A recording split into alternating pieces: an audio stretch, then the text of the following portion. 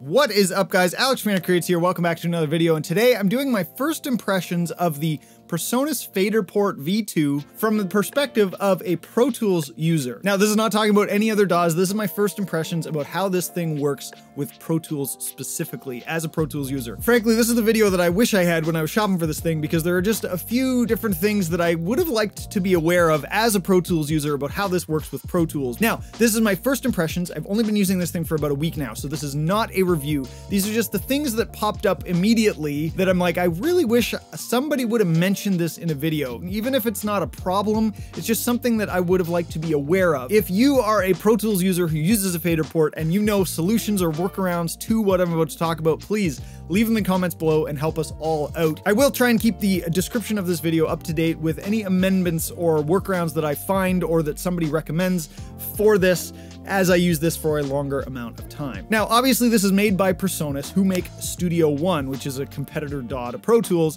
So obviously they want you to use Studio One, and the features are integrated really well with Studio One. But this is specifically about Pro Tools because this thing says it's compatible with Pro Tools, which it is, but they don't really talk about the asterisks of how much stuff is actually compatible and how much is not, or the workflow when using it with Pro Tools. Now, right off the top, the reason for a lot of this incompatibility is the fact that Pro Tools and the FaderPort talk through the HUI Protocol, which is an older protocol, and just, I don't think it's been updated a ton in the last little while, which is, I think, the root of many of these problems. Now, before I go into anything Pro Tools specific, I thought I should just mention the feel and build of this unit itself in case you're thinking about getting one. PreSonus did an amazing job. It's not too heavy, but it feels really good. It feels solid. It's more metallic on the front and then a plastic backing cover. It is bigger than I thought it would be. I don't know why, but it's, you know, a bit bigger than the size of my hand kind of thing. The buttons are a rubbery feel. They feel really good, and when you press them, you really feel the tactile response. The fader feels great. I like the size of the fader itself. I just don't know why the unit has to have such big bezels around the buttons. It just seems a little bit overkill, and they could have probably gotten away with a little smaller, but anyway, it just takes up a lot of room on my desk that I don't feel is necessary. The reason I got this thing in the first place is because I wanted a tactical motorized fader to write automation from time to time. When I want to, I don't want to be using a touch screen, so that's why I got this thing. If I could have gotten a unit with literally just the fader, I probably would have, because I don't actually care about most of the other functionality in this, but now that I have it and there are other buttons and it's taking up so much real estate on my desk, I might as well use it. The one weird thing that I found is a lot of the buttons have a secondary functionality that you access using the shift key, but the shift key is up at the top corner of the unit. Like, you have to reach over all the buttons to hit the shift key and then go back, and it feels like a bit of a weird positioning to have to reach over the whole unit to hit the shift button to access functionality that you do access quite often, actually. So that's really the only weird design thing with the buttons that I just don't quite understand. But overall, the build and feel of the fader and the buttons and the unit in general is really good, and I'm very impressed. Now I want to talk about the features and functionality and just things that I've noticed when using it with Pro Tools. Now again, this is not a bash on the FaderPort. I've seen the features that it can do with other DAWs, and it's absolutely amazing, and I think that if you're into other DAWs, it's probably great. But with Pro Tools, there are definitely some limitations and weird things. Part of it is the Pro Tools software itself, part of it's the most of it's Pro Tools itself and the HUI Protocol not allowing us to do certain things. But some of these issues aren't even really issues, they're just things to be aware of when you're envisioning your workflow while using this thing. So first off, when you use this thing with Pro Tools, you have to go into the peripherals menu and add this thing as a controller with the HUI Protocol and all that kind of stuff. The problem is that Pro Tools isn't very good at dealing with these controllers when they're not online when it starts up. So every single time I start up Pro Tools and the FaderPort is off, Pro Tools yells at me and says that it's not there. I have to remember to turn this thing on before I start Pro Tools, even if I have no intent in actually using it. So I turn it off a lot, but then I either have to keep adding it so that Pro Tools just starts up normally, or I have to just deal with this pop-up every single time or remember to turn it on. It's just a bit of a pain in the workflow when you don't need it on all the time and only want it on at specific times. You have to either keep re-adding it or deal with this pop-up every time.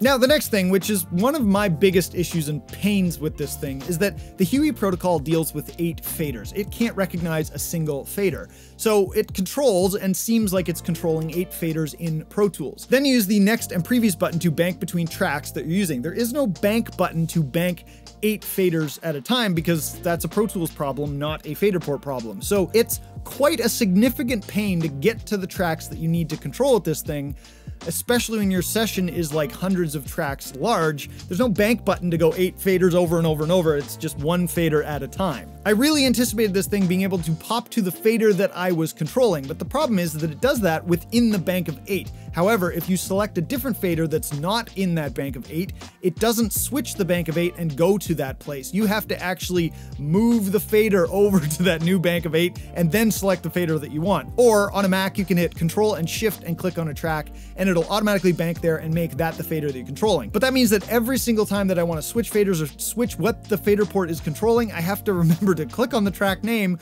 with Control and Shift activated. It just doesn't jump to the fader that I have selected. So it can just be a real pain when you don't know what track you're controlling, you don't have buttons to bank between banks of 8, and then you have to figure out which track you're actually controlling in the session if you're somewhere else in the session, and click to get it to go there with a shortcut, and it's just a lot of work. The other problem is that when you do the shift click to jump to that section, it also shifts what you're looking at on your actual screen.